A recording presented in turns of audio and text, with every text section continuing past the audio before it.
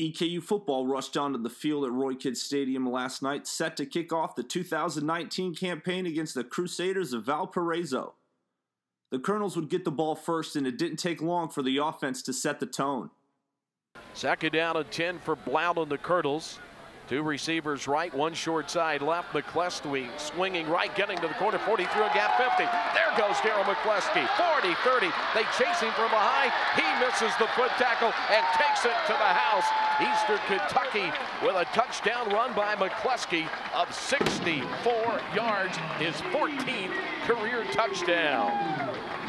Dakota Allen would convert the two-point attempt as Eastern Kentucky jumps out to an early lead. And with the quickness, the defense was picking up what the offense was putting down. Wide receiver right in motion.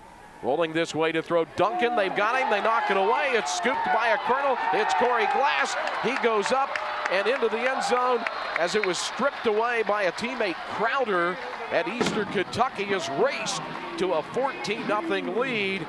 Waning moments of the first quarter, EKU staring at a 3rd and 11 when Connor Blount gets flushed from the pocket, and the redshirt junior takes it himself, picking up 13 yards for a fresh set of downs.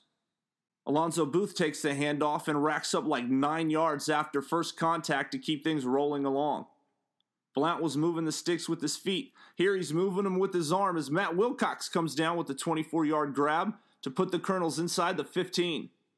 And this drive would get capped in the second stanza.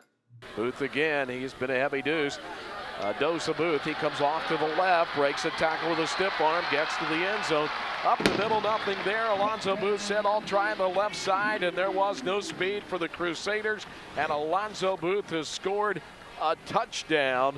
Next EKU possession, it's 4th and 2. Parker McKinney will drop it off to Darryl McCleskey, who gets the 2+ some as he sets the table. He's in a wing and a pistol, McKinney. Hand off Alonzo Booth, and he tastes the end zone for the second time tonight. Sam Hayworth would knock down a 31-yard field goal to put EKU up 32-0 at halftime. The Colonels would continue to roll in the second half. Jason Lewis would taste pay dirt here in the third quarter. And in the final frame, Booth would complete the hat trick as he chews up 86 yards for his 3rd touchdown of the night. Then Dakota Allen would find Alex Cabrera in the end zone as Eastern Kentucky came away with a 53-7 victory. The Colonel run game was ridiculous. They racked up 333 yards, led by Booth, who went over the century mark as he finished with 128.